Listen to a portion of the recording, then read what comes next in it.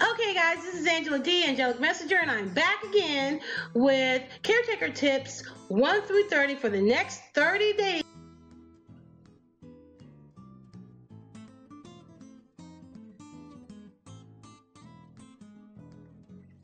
Hey, I'm back again. This is Angela D, Angelic Messenger, and I'm here today with tip number 4. Tip number 4 for caretakers. I gotta get that right. Okay, tip number 4 is going to seem like a no-brainer too. Breakfast, lunch, and dinner, right? Eat when they eat.